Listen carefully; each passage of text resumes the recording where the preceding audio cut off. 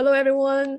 Today we have Dr. Bao Wang from University of Utah to give us a numerical analysis seminar talk. Dr. Bao Wang is an assistant professor from the Department of Mathematics and Scientific Computing and Imaging Institute from University of Utah. He got his PhD from Michigan State University in 2016. And after that, he was an assistant adjunct professor in mathematics at UCLA before joining the University of Utah. His work has been widely supported by many agencies, including DOE and NSF, and he has won a lot of awards. And today he's going to talk about implicit methods for deep learning. So Bao, the floor is yours. Thank you very much. Thank you. It's a great pleasure to speak here and meet a lot of friends. Today I'm going to talk about the implicit methods for deep learning. So first, I talk about the classical deep learning paradigm. We have deep learning, it contains the model, basically the architecture, and then optimization algorithm. Sometimes you want to do like uncertain quantification, do some Bayesian inference. We also need a sampling. So classical, the architecture is defined as the composition of simple affine and nonlinear transformations. This F1W is just like a W1 times X, and then composed with ReLU activation, for instance. And then I simply wrote it as this is a composition of simple functions. And then once we have this model, we can feed in a data that's the Xij. And then for the data, let's suppose we are training it in a supervised approach. Then we can compute the loss L, F, W, X, Ij, Yij. Then once I have this loss, I want to update the parameters to make the loss smaller. So then I simply use the gradient descent because the number of training data can be very, very big. I use mini batch stochastic gradient descent. And sometimes if I want to have a distribution, I will use this Langevin dynamics. In terms, when we discretize the Langevin dynamics, it's essentially similar to the stochastic gradient descent. It's basically just further adding a Gaussian Lorenz term. And some people even use this stochastic Langevin dynamics to study the behavior of stochastic gradient descent, even though there are some gaps. Well, excuse me, I'm sorry about that parameter S, is that a line search? This S typically by tuning. We typically just set S for use stage-wise parameters. For instance, start from 0.1, and then after certain iterations, reduce by a factor of 10. And then after more iterations, reduce by a factor of 10 again. Oh, I see. Thank you. Mm-hmm. But then you're adding noise to it too, right? This adding noise is because we want to do sampling, to discretize Langevin dynamics. Thank you. The implicit architectures has become a very emerging research area. So there are several very popular models. The first one is like a neural ODE. Neural ODE is basically just an ODE, but the right-hand side function is a neural network. For instance, I do a two-layer neural network for the right-hand side. And then the forward propagation for representation learning is done by solving this ODE from some initial time to some terminal time. This is a neural ODE model. And 2 years ago, people also proposed another model called a fixed point neural network, or called a deep equilibrium model. It's given input data X, I define a neural network F theta, and then I have a latent state HK. Then I try to solve this fixed point equilibrium equation. Then the fixed point, the H star, is the feature of X. And then there are also even more sophisticated models called differentiable optimization layer. It tries to learn the representation Z by solving this minimization problem. F theta Zx, X is your input, Z is the latent state, okay, and subject to certain constraint. So this one, we found the representation by solving the convex minimization problem. These three implicit architectures has drawn a lot of attention because a lot of nice mathematical and practical properties. For instance, it allows much more flexible neural network design. Suppose I want to input a lot of points. I want my neural network output to be a convex hull of the input points. For the classical neural network, that seems impossible to do. But if we use this differentiable optimization layer, that becomes feasible.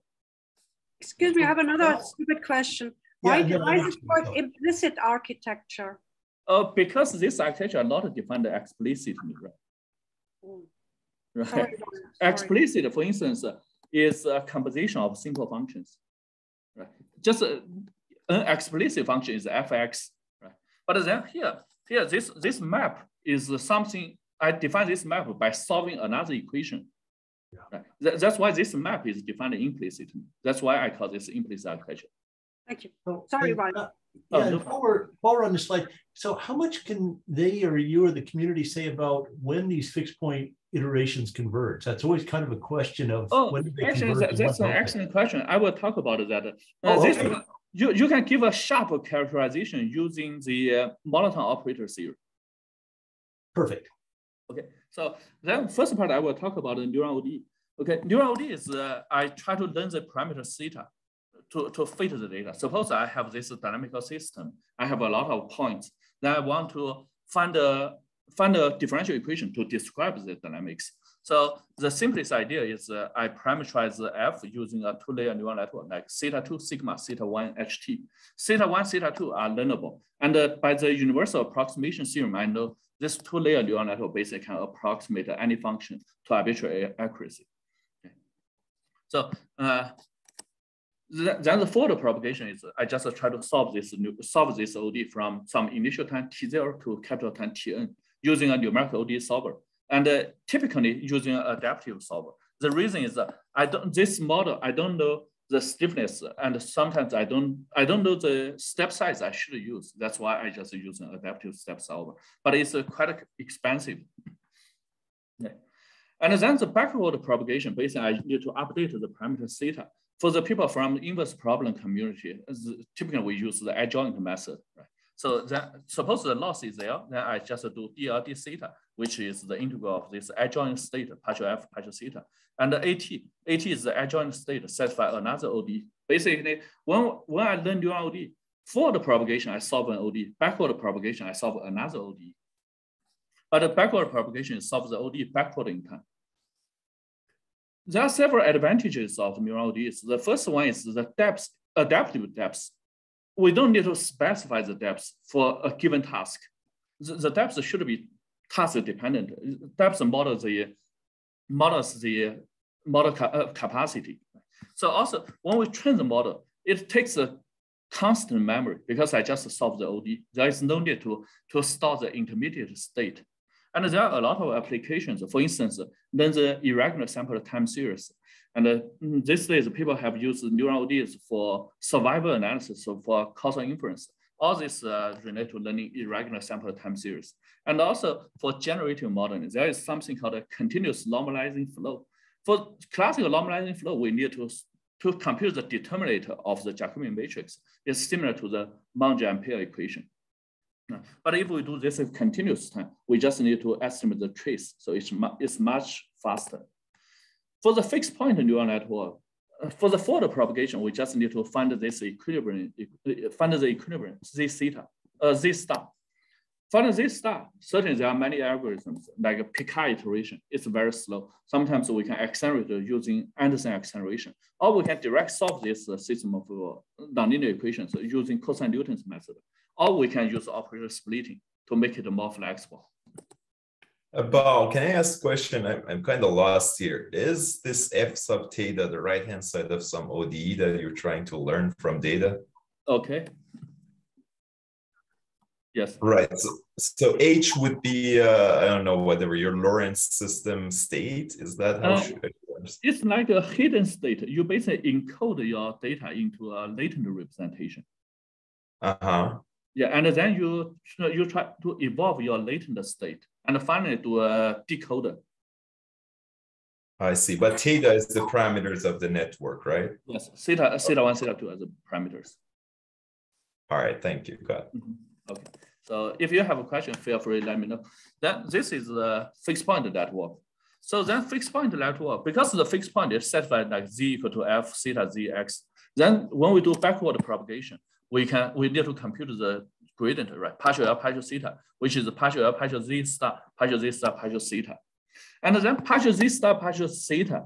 This one, I can do the implicit differentiation because Z star is the fixed point. So then I have this partial f theta with this star, partial this star, partial this star, partial theta, then plus this one. This is the implicit differentiation. And then compute partial z star partial theta is essentially just need to solve this system of linear equations. Okay. And this one, system of linear equations, I can use, for instance, like kernel subspace method. So it can be solved easily. And the advantage of this implicit differentiation is, again, memory efficiency.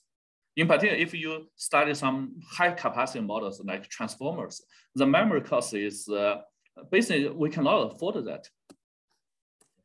So there are also several. It's not a memory efficient method, right? Well, this fixed point network is memory efficient.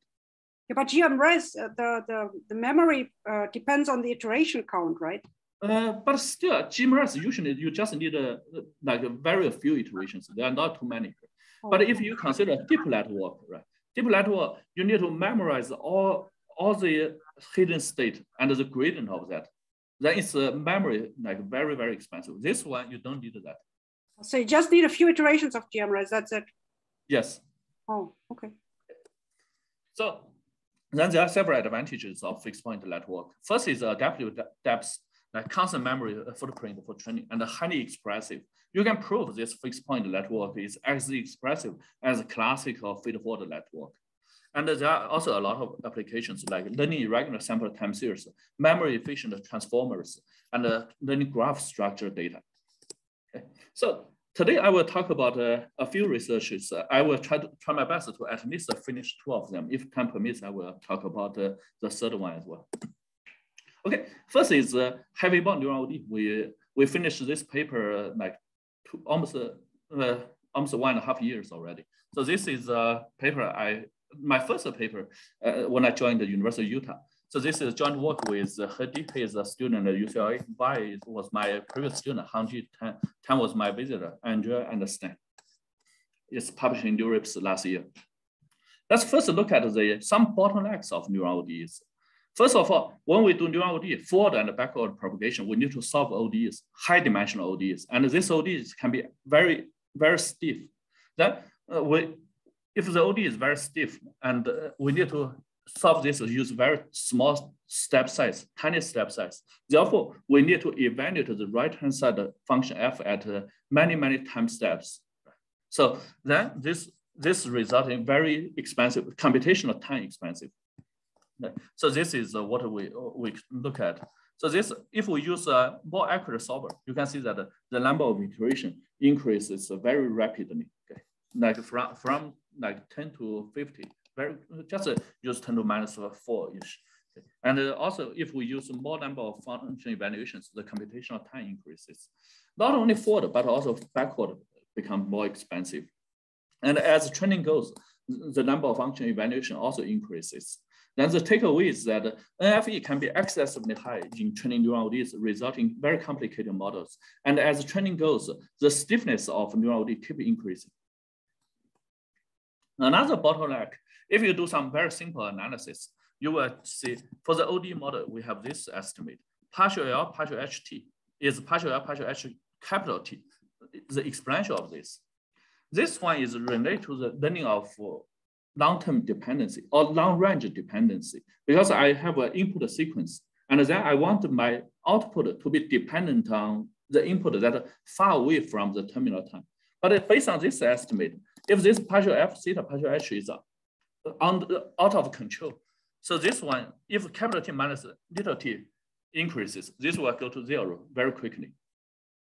Partial L, partial h little t vanishes, then we cannot learn long-range dependencies. So this I call it the learning bottlenecks of neural OD. Then we need to resolve these 2 bottlenecks. We proposed the following model. It's a second order OD. D square ht dt square plus gamma dh dt is equal to f theta. F is just a neural network. And the gamma dh dt is the damping term. I think for mathematicians, this is a trivial model. It's just used to model the damped oscillator.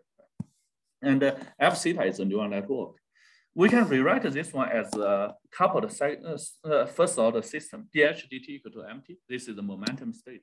And dm dt equal to minus gamma plus f theta. By doing this decoupling, we can implement this algorithm just using existing adjoint method.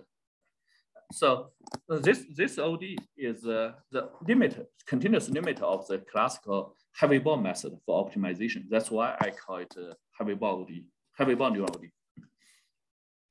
And then we need to optimize the parameter theta by using the data. So then again, we need to do the adjoint analysis. The adjoint state of the heavy ball is set by this one, d square at dt square minus gamma dat dt equal to at times this. So because we are going to solve this adjoint OD backward in time from capital T to 0. So just doing the change of variable, we have this d square bt tau d tau square plus gamma d b tau d tau equal to this one. And so that means the adjoint OD has the same damping term as the original forward OD. So we have, that means if we can solve the forward OD faster, then we can solve the backward OD much faster as well. Later, we will give a theoretical interpretation. Why numerically we can solve this second order OD much easier. And we also noticed that the hidden state HT of the neural OD usually increases very rapidly. Okay? So this was also observed in a previous paper by some people from Oxford. And to tackle this problem, we further generalize our proposed heavy ball neural OD. We first adding a gating mechanism, sigma, and then we also add the skip connection. Then this is the generalized heavy ball neural OD. And then generalized heavy ball neural OD can like control the aggregation of the hidden state. If you look at this, the hidden state sorry, are you still solving the same problem though, or are you changing the problem by introducing the gating and the skip connection? Yes, yeah. So and we found it's very useful for this OD setting. Okay, so this example shows it's indeed very effective in controlling the aggregation of the hidden state. This can also help the non-random dependency. For the original neural OD, we already showed the hidden state satisfies this partial L, partial HT is the exponential of this. But for the heavy ball neural OD or generalized heavy ball neural OD, we have the following result: partial L, partial HT, partial L, partial MT satisfies this equation. Exponential of this is not an arbitrary matrix. If we call this matrix M, you will see this matrix M has some very nice property. The eigenvalues, we have two n eigenvalues. Then we can group them into n pairs. The sum of each pair is a constant. Therefore, some eigenvalues are not too small. Right? If some eigenvalues are not too small, then this adjoint state will not vanish. So yeah, for the people who is familiar with the heavy ball analysis, right, the classical momentum, basically the acceleration is just based on I rotate the eigenvalues to make the magnitude, to control the magnitude. So that's the same philosophy we use to analyze the non-random dependency. So Bao, can you say just a tiny bit more about why it has that eigenvalue structure? No, you consider, okay, maybe I will go back to this in 2 minutes. Okay, so, okay, that's totally fair. Okay. Thank you. Yeah. Can I ask another question? So I'm sure you know about the Nesterov method, right? And that has it's even more efficient than heavy ball, and that's a continuous time version, right? Yeah. What happens if you use that one instead? That one, you know, Nesterov is not stable, right? It's an oscillatory. Yeah. So then we found that if you use that, then the hidden state basically it's not stable at all. You cannot use that for long-term simulation. And another issue was if you look at this one, non-random dependency is basically just because of the eigenvalue structure. For Nesterov, we don't have eigenvalue, some special eigenvalue structure. Is that matrix M, is that diagonalizable, or does it have a Jordan block? It's not necessary. We will go back to this. We will do some simple analysis later. Oh, I'm sorry. Oh, don't worry. So then we do this adjoint state visualization. We see that heavy ball neural OD and generalized heavy ball neural OD really learn non-random dependency. The adjoint state will not vanish as the capital T minus little t increases. But for the standard neural OD, as you can see, all these are blue region means 0. This is a task for the work 2D kinematic simulation. Basically, I want to learn the motion of robotics. Okay. So this is shows the heavy ball neural and generalized heavy ball neural can learn non-random dependency. Okay. Then we also showed this is as training goes, heavy ball and general heavy ball, the NFE, the computation is much more efficient because the standard neural net or another model is called augmented neural net. The number of function variation increase very quickly, and not only training but also during the test time. And also this is a test loss. You see that our model is remarkably more accurate. Okay, and we also do this simple image classification to show the computational we are much more efficient. We contrast our heavy ball and the general heavy ball with the 3 benchmark models. The first one is neural net, second one is the augmented, third one is the second order. You see that original neural net, if I use 10 to minus 5, backward it can take like 700 iterations, but our general heavy ball takes like merely 50 or 70 at most. Okay. So it's like 10 times faster. Next, okay, go back to your guys' question. I will show why heavy ball neural net takes much less NFEs. We will do this angle value analysis. It's basically because this momentum term can reduce the stiffness of the ODE system very aggressively. Consider this original ODE neural net. I can write it linearize it. Okay, dH dt equal to a times ht, and then for the momentum one, it's basically just I can rewrite it as this coupled system, right? 0I a minus gamma I. Okay. And then if A has an angle value lambda, let's just consider one-dimensional case. If A is lambda, then this 2 by 2 system is 0, 1, 0 minus gamma, right? Right. And then this is a quadratic problem. Then the angle value, 2 angle value, that's called the Vitas formula, right? Lambda 1 plus lambda 2 will be minus gamma. And if you do the integral, we will have t, capital T minus little t times gamma. That's why the sum of 2 angle values is a constant. And for this case, we can show that if the original A, the stiffness is kappa 1, then for the stiffness of B will be less than or equal to square root of kappa 1. So it becomes much less stiff. Okay. I hope I answer you guys' questions. Okay. And how to generalize this analysis to the neural network case? We need to use some more theory. Neural tangent kernel theory. It's a linearized version of neural network. So we have also applied this to some scientific computing problems. For instance, for the reduced order modeling, this is our observed flow models, and then we want to learn the dynamics of this flow. So we just use the purple orthogonal decomposition, then this temporal coefficients using the heavy ball neural net. This is a paper just got accepted to the Journal of Scientific Computing, a special issue. So we use this framework. First, for this temporal coefficients, we use encoder to encode this into the hidden state, latent state, HT and MT. Then I use this heavy ball neural net to evolve the latent state. Finally, I do a decoder to predict the temporal coefficients.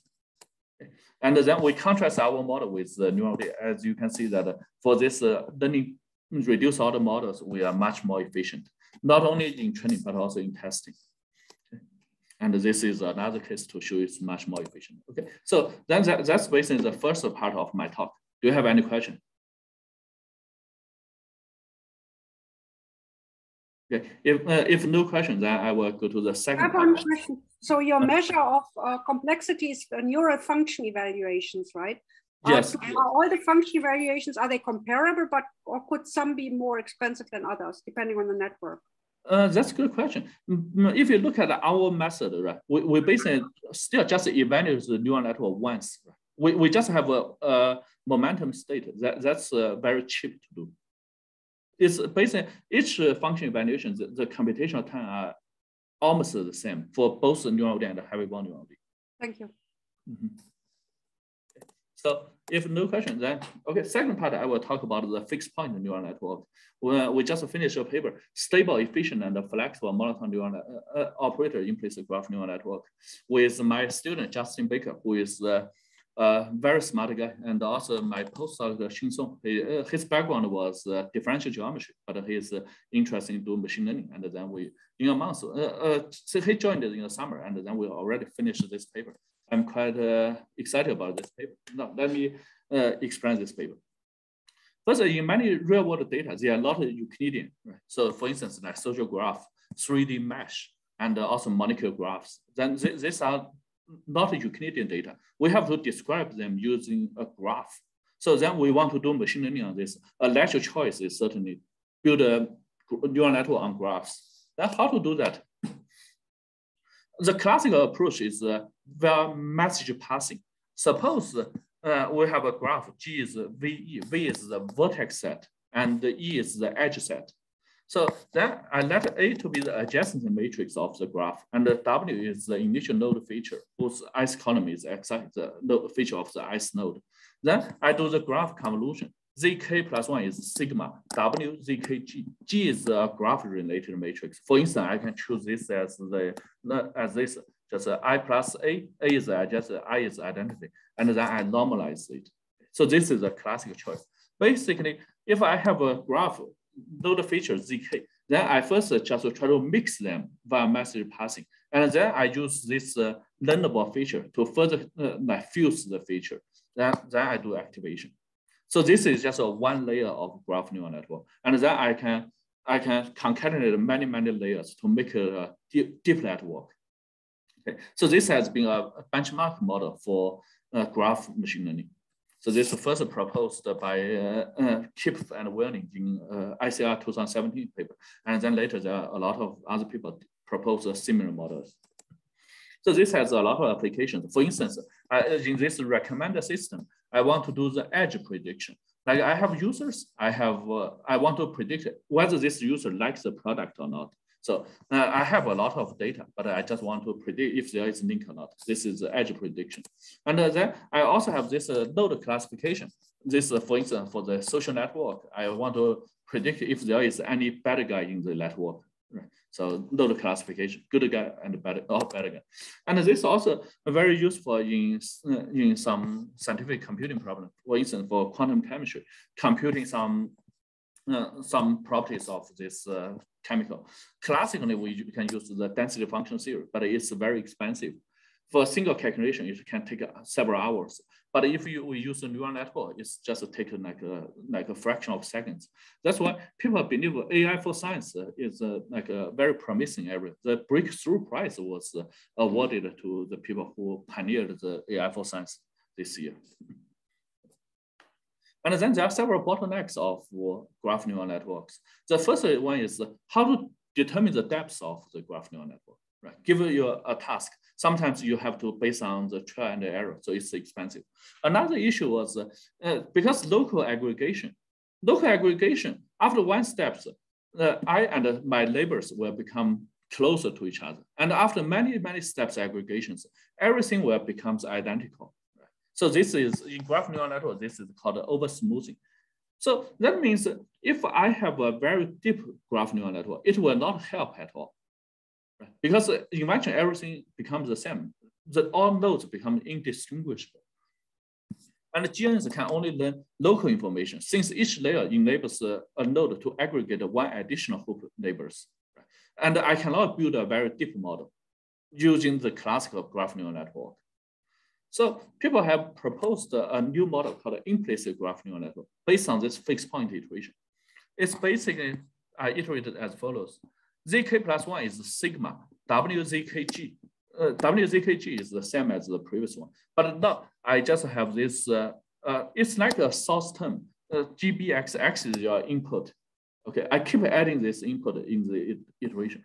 And then this one, I don't care about how many iterations I need. I just try to find a fixed point of this model. Find the fixed point of this model. Then again, the first question is just a rough question. How to determine the convergence of the fixed point? When this will converge? The simplest one idea was if I put this matrix G as what we presented, I plus A, and normalize it, because all eigenvalues are like in -1 to 1. Then what is X here? X is your input node features. And Z was what? The latent state. I thought W was a rectangular matrix. It was D by N. Yes. W is not necessarily rectangle. W is not necessarily. It's Sorry, W is a rectangle. W but is you're saying the largest eigenvalue of W, but if it's rectangular, then then you just consider the singular value, right? Oh, the singular. Okay, fine, sure. Yeah, and then according to the Perron-Frobenius theorem, lambda 1 of the absolute value of W is merely the spectral radius of the matrix W, right? So this is a classical characterization of the well-postedness of this model. But then this model, if W, all the eigenvalues are less than 1, so then the capacity is quite limited. So then there are several bottlenecks of the model. First is we want to learn. Can I ask a question very quickly on the first? Yeah. So so does this result depend on your information, the X that you passed in, like, or how you pick the GB function in this fixed network? That's an excellent question. So the convergence, right? If this sigma is a contraction map, right? The sigma is a contraction mapping of Z, right? Then it will converge. So it's independent of GB X. Okay. So is sigma some activation function? What is it? Yeah, sigma is just a negative loop. Okay. But your matrix W has to be square if you're invoking Perron-Frobenius. Okay, yeah. Its columns are the features, right? Okay, the column of Z are the features, the learned features. Okay. Yeah. So then let's look at IGN can learn long-run dependency. So here, long-run dependency means in a graph, for any given node, I want it can reach to the nodes that's far away from it. So then I basically need to do many iterations of this fixed point iteration, because each iteration via message passing, it can only aggregate information from one additional hoop neighbors. So then here to learn long-run dependency, because each node can only aggregate information from the nodes that's far away. We need to. This is how we can learn long-run dependency. But to learn long-run dependency, in that case, lambda 1 W need to be close to 1. Otherwise, the Picard iteration will converge very fast. It will converge very fast, so it cannot learn long-run dependency. For instance, we test on a simple task called direct chain classification. This data set contains C classes, and each data is a chain, and only the first node is neighbored. All the other nodes are not neighbored. And then I want to predict the last node of the chain. So then I do this one, and then the first row are the classification accuracy as I run the model, train the model. The training accuracy, validation accuracy, test accuracy. The first one is the chain of length 100. The second one is the chain of length 250. As you can see that for the chain of length 100, it can almost classify it perfectly. But for the chain of length 250, the classification accuracy is just like random guess, because this is a binary chain. Okay. And then why this happened? We investigated the eigenvalues of the system of this lambda 1 and lambda 2 W. So look at this. So the first one is for the 100. We see that the eigenvalue converges to 1 as the accuracy in particular. Once the accuracy reaches to 100%, you can see the eigenvalue are very close to 1. But for 250, as we can see that the largest eigenvalue converges to something like a very small value. Right? And so also we look at I'm so sorry, your notation. So when you say absolute value of W, does that mean you're taking the positive definite part of W? Because otherwise the second eigenvalue may not be real, right? I just take the absolute value of the matrix. Just element-wise absolute value? Yes, element-wise. Yeah. So and here this is the magnitude of the eigenvalue. This lambda 1, I should say this is the magnitude of the eigenvalue. And then for this 100, another issue was even though it becomes accurate, but then this iteration also takes much more iteration. Like, computation is very expensive. So then there are two problems. One is in training IGNs, we want the magnitude of lambda 1 W to close to 1, but this may not happen because W is from a random matrix. I want after the training, the largest eigenvalue goes to 1. So this certainly may not happen. Another issue is the Picard iteration can converge very slowly if lambda 1 goes to 1. This is, I base it on the classical Picard iteration, the serial Picard iteration. So then I want something to go beyond Picard iteration. That's why we will use monotone operator theory. But before that, we just summarize the bottlenecks of this implicit model. First, it has limited expressivity because of we require lambda 1 W to be less than 1. So this one, we can do this by doing some project-ridden descent. And it cannot learn nonlinear dependence if lambda 1 W of the trained IGN is not close to 1. And also it suffers from slow convergence because of using Picard iteration. So these are 3 bottlenecks we are going to overcome. Okay. Now we are going to consider this model from the monotone operator theory perspective. So zk plus 1 is sigma, then we can vectorize it. Then we can use this chronic product, right? G transpose chronic product with W, then vector zk plus the source term. So then we know that finding the fixed point is equivalent to solve the monotone inclusion problem. We want to find the 0 of f plus g vectorized z. Okay. Well, f is the operator, basically just I minus G transpose the chronic W vectorized Z minus the source term. And G is another operator. G is the partial of F, the sub differential of the closed convex closed purple function. And in particular, sigma, F is a function such that sigma is the prox of F. And for the ReLU case, F is simply the indicator of the positive octant. So this is the basically I just reformulate the fixed point iteration from as a monotone inclusion problem. And then for the monotone inclusion, we can redesign the model. Okay. So this I call this MIG because we just look at this from monotone operator theory. And then the fixed point Z exists and is unique if F is strongly monotone. F operator is here. F is here, and F is strongly monotone. If I want I minus G transpose chronic with W to be strong, to be like is minus MI is positive semi-definite. So I basically just require this condition. This Sorry, is. Can you remind us what G is here?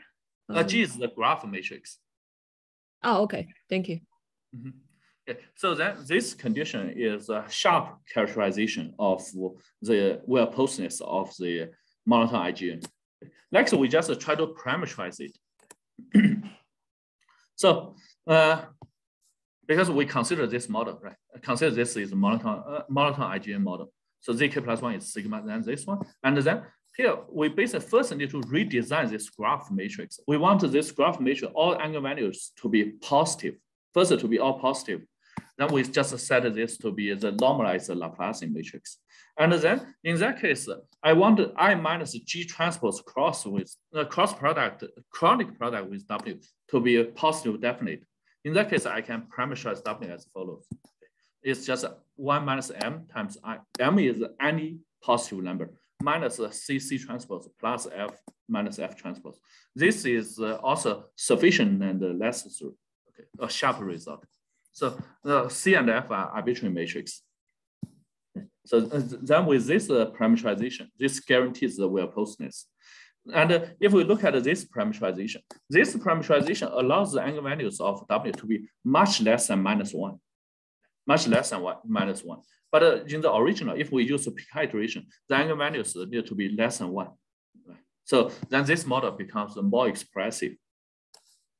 And another parameterization is that another issue we mentioned is the learning downrange dependency. Because the angle values of W may not converge to 1. We want the angle values to converge to 1. Therefore, we use this orthogonal parameterization, in particular called the Canning map. Canning map is I minus S times I minus plus S inverse. This matrix is guaranteed to be orthogonal, where S is a screw symmetric matrix. And we can parameterize S as C minus C transpose. C is an arbitrary matrix. Because this is an orthogonal matrix, then all the angle values have the magnitude 1. And to ensure non-linear dependency, we simply need phi gamma to converge to 1. That's it. Okay. Okay, so we have already established a model. The next is how to compute the model, how to compute this how to compute the fixed point this stuff. That's also computation can be very challenging. Okay, we work. First strategy is we can use a forward-backward splitting. We can find the fixed point by using the following iteration. This is I basically introduce another parameter alpha. Then this prox alpha is just defined as here. Then this I can implement this using two steps iteration. Zk plus 1 over 2 is zk minus alpha times this, basically just this one. I set this to an intermediate state. And then next I do the prox. This is called the forward-backward splitting. But the forward-backward splitting, it has a Lipschitz constant. It's bounded by this. And we need to choose a appropriate alpha, so certainly it can converge. But if W, because when we use the monotone parameterization we mentioned before, right, the W eigenvalue can be much less than -1. So the spectral radius of W can be very, very big. In that case, the Lipschitz constant can be very big. Therefore, the forward-backward convergence can be very slow. That's the issue of the forward-backward splitting. So then another splitting is the Pitman-Rashford splitting. We can find the fixed point by doing the following. That is this side to be the prox of U side. Then we just try to find the U side, vectorize it, and then the vectorize UK plus 1 is I can do this two resolvent operators, resolvent of F and resolvent of G, and then on vector U. Then resolvent operator are defined as 2 times this is a Canny operator. That Canny operator is 2 times resolvent minus the identity operator. Okay. So here maybe I make it mathematically quite heavy, and it's basically just some classical splitting schemes. Okay. In a lab here, we can rewrite this as follows. Rewrite the Pitman-Rashford as follows. UK plus 1 is 2 times V and act on this vector, and then minus another vector. Where V is V, I need to compute to invert a large matrix I plus alpha I minus G transpose canonical with W. So if G is D by D, G is D by D, W is also by D by D, then this will be D squared by D squared. So this matrix V is very, very big. To compute the inverse, that's infeasible.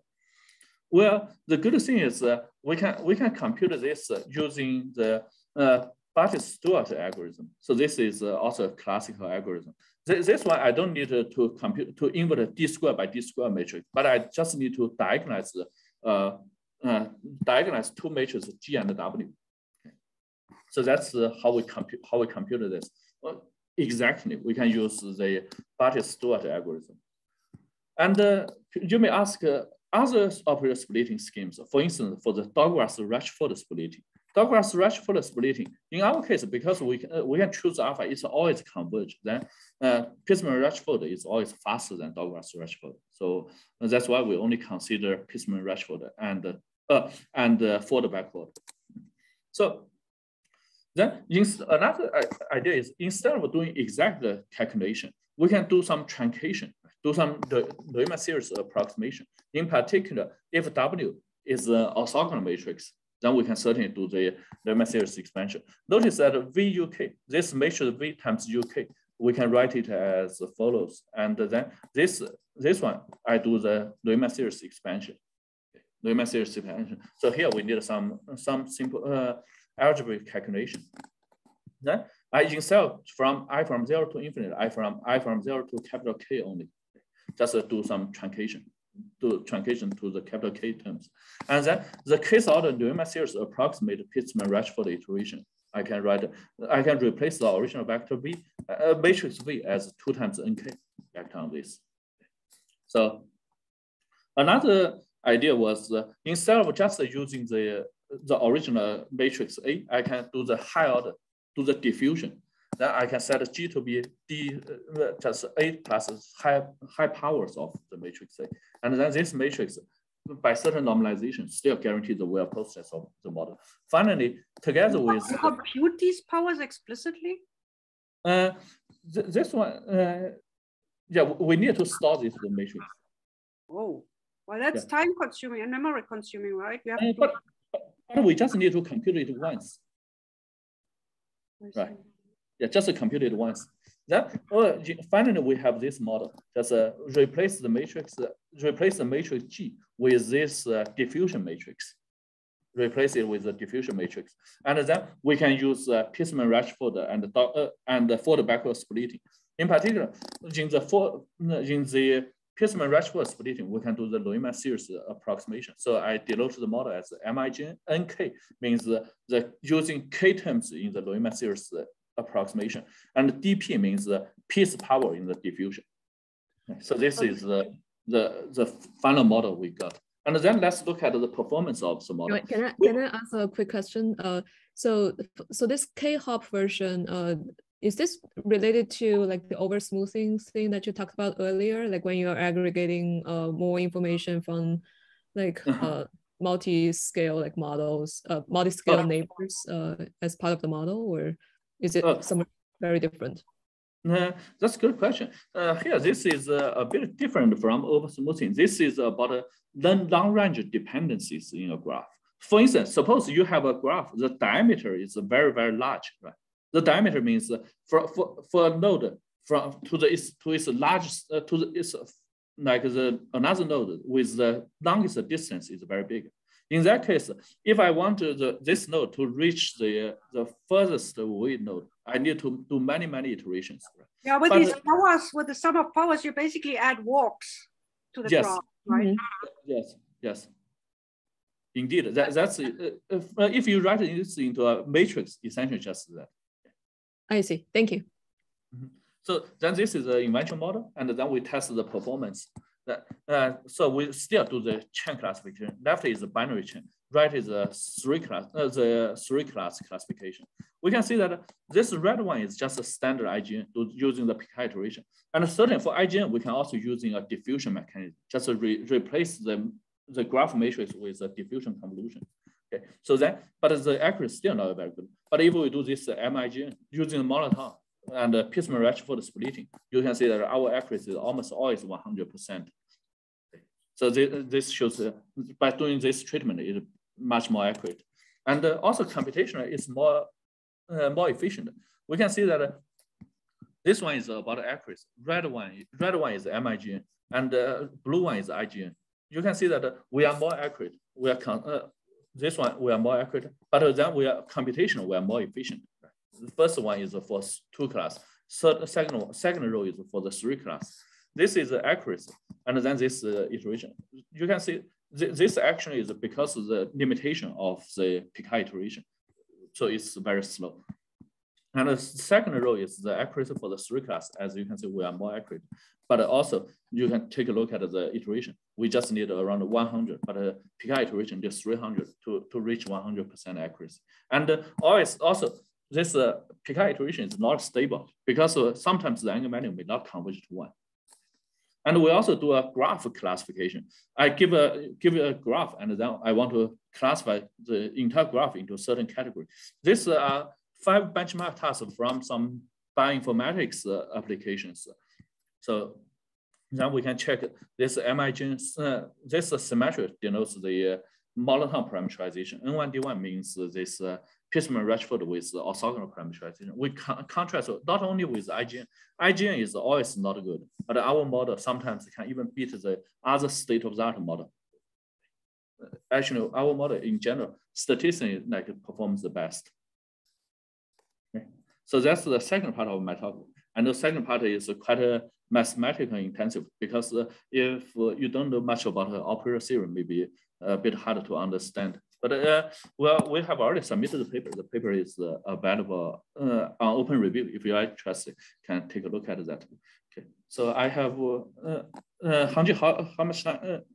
Well, do I have? Well, technically you have 10 more minutes, but if you want to save a few minutes for questions, like depending on like your time. Okay, maybe I can spend a few more minutes to finish the last part, and then quickly finish the last part and go to question. So the last part is I want to, instead of doing a discrete graph neural network, I want to do a continuous time graph neural network. How about I directly parameterize a PDE on graph and using this PDE to do graph learning? So this is a paper we published in ICR last year. So it's a joint work with Matthew Sopp. He is an assistant professor at University of Manchester, Hadi Tan, and Thomas Schirmer. This is the first paper I had with Thomas Schirmer, but I had a lot of proposals with Thomas Schirmer, and Andrea understand. So first, again, look at the diffusion equation graphs. Diffusion equation graphs, basically I have this partial xt, partial t. In the simplest case, it's just the Laplacian matrix minus L xt. If this one, you can think about it, just the discretization of a diffusion, 1D diffusion equation using the central finite difference, then it's essentially the similar thing. And then this L is the Laplacian matrix I minus A. Okay. And if we discretize this, we can resemble the original graph neural network. So this is the graph diffusion network model. Okay. Then, so the graph neural diffusion, basically I start from this X, input X, then I encode X to get some latent state. And then I use this to solve a PDE, to do the representation learning. X capital T is X0 plus integral 0 to T, partial XT, partial T. And partial XT, partial T is this diffusion equation. And A is the self-attention. A is basically just a model this diffusivity, pairwise diffusivity. And finally, after that, I use a decoder to do the prediction. This model was proposed by Chamberlain in ICML 2021. So there are again several bottlenecks. One is because it's a diffusion, eventually all node feature becomes identical. That's called the oversmoothing, the same. Okay. Another issue was it's not good for learning with limited supervision. For instance, we tried this one. If we tried several node classification tasks, Cora, Satis, PubMed. If each class I have 20 neighbor points, the accuracy is like 80%. But if I reduce that, for instance, to 5, the accuracy will reduce by like more than 10%. So that graph neural typically the labeling rate is very low. I want to break this curse. So our idea was we first revisit the diffusion from the random walk viewpoint. We design this random walk model for the diffusion equation. And then we prove that for the original model, the stationary distribution is independent of your initial node feature. This is the stationary distribution of the diffusion model. And then we want to modify the diffusion equation, by adding a source term, by adding an appropriately designed source term. This source term can guarantee existence of the stationary distribution. Meanwhile, the stationary distribution will be dependent on your initial feature. Then certainly it solves the over smoothing problem. This we have the following theoretical guarantee. Basically, after case iteration, then Zi, the feature of the ith node is basically just this one. This is dependent on your initial node feature. So this shows it proves it overcomes over smoothing.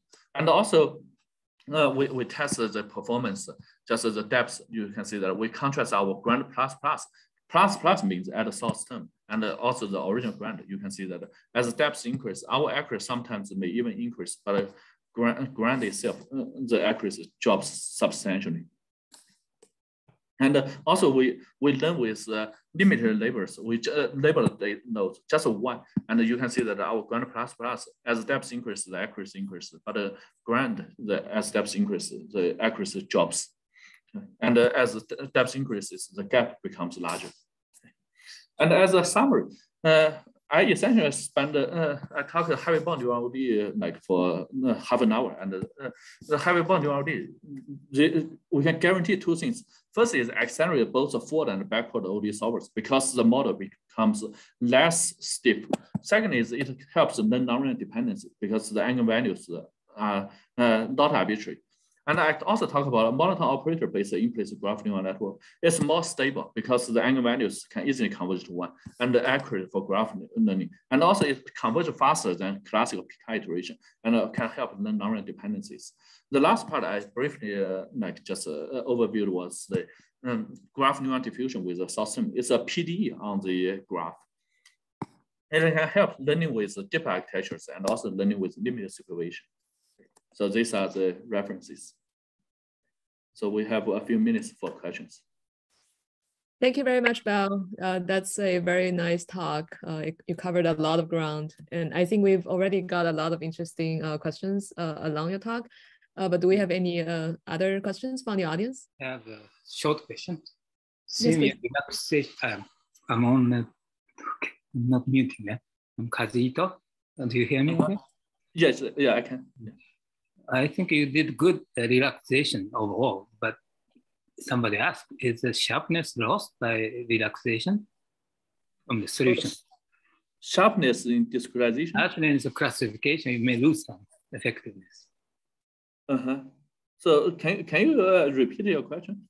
So you do all relaxation. Oh, okay, yeah, yes.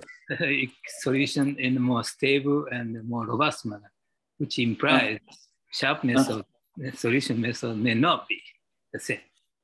Well, that one, for instance, for the heavy ball ODE, right? We just want to learn a feature, but we don't. This feature representation may not be unique. That's why the performance may still be as good as the previous one, or even better. Even though the representation we learned is different from the original ODE. This model, even though it's different from the previous one. So reformulations could be better than the original. Yes. Oh. Yeah. Okay, that's a good point. Okay, you reformulate and make it reverse, but still better. Okay, yes. Good. Thank you. That's the message. You can reformulate. You don't want to do the purpose. Okay, thanks a lot. Yeah. Thank you for your question. Yeah, so do we have any other questions? I'm going to on the chat. Oh yeah, this is like some of the audience had to leave because of the schedules. Let me stop the recording and we can chat a bit more. Okay.